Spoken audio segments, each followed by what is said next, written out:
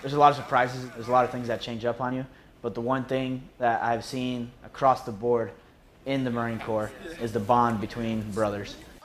Seeing the guys from different companies come together is pretty cool. You can throw guys from Okinawa together with guys from Camp Pendleton or some guys from Camp Lejeune and operate just fine. Just the bond and brotherhood that you get with the title of being a Marine.